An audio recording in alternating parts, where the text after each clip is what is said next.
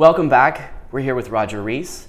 And next up, I want to talk to you about the journey of Nicholas Nickleby. You won, as we've said, you won the Olivier, you won the Tony Award.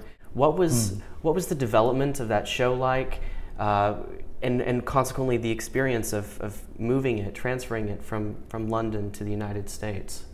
Well, I guess I was the eponymous hero, so I guess I'm sort of the recognizable,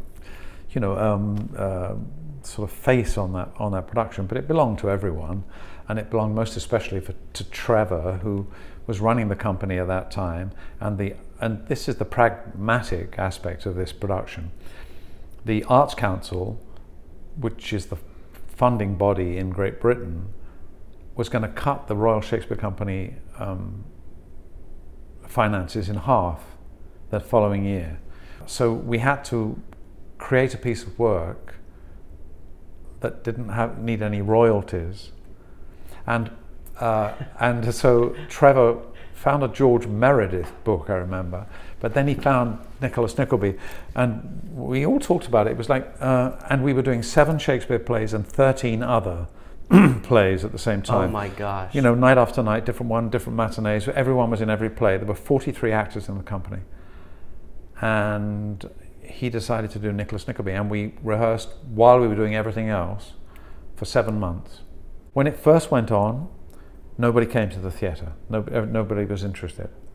And Bernard Levin, who was a great writer, a great critic of the time, in the Times at the end of the first week, he wrote an article which said, "Are you crazy? This is magnificent." And suddenly the dam broke and everybody came. But a great group of people, but the actors especially, many who, during the process of Nicholas Nickleby, some left, some fell in love, some died, some got married. You know, it was just an evolving group of people who cared about this piece of work. To reiterate, you've had the opportunity to work with not only some of the most amazing actors and talent, but some of the most amazing writers, including Mel Brooks and Aaron Sorkin. What is it like to navigate your way through, text written by someone like Mel Brooks, who's a master of his particular voice, or someone like Aaron Sorkin, who's a master of his own genre? How do you dive into such rich material like that? I think it's a sort of special way, I think, and so someone like Aaron Sorkin, someone like Bernard Shaw, you cannot change a syllable. Many actors go into films and they go, "Well, I'm going to change this line. I can't say that. I'll say this." You know.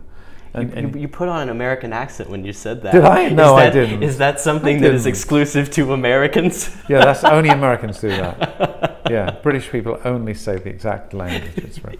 Roger said it. Yeah. This idea that I don't think actors really necessarily. I mean, lots of actors write wonderfully. Lots of, Harold Pinter was a writer.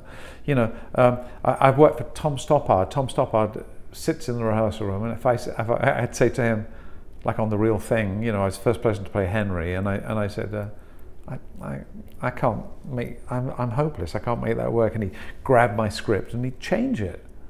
This is Tom Stoppard. This is like, to be so malleable, to be so pleasant, to be so interested in making the words on the page stand up in their 3 dimensions is the journey for everyone, to make it work. But I don't think changing things completely just because you don't like it, or because no, an actor's job. I've known some actors who their religion is perhaps they're Catholics or something, so they won't be in plays where they swear or they won't use cuss words or anything like that. Well, it seems silly. If you're an actor, you should be prepared to do anything, I think, and serve the play. The play's the thing. Someone said that once. Yeah. Some old dog. Yeah. So I'm interested in that. But what I've found is that the writers I've worked with and the directors I've worked with, and there's a sort of a confidence in knowing that things change. The theory being that perfection is a moving point, I think.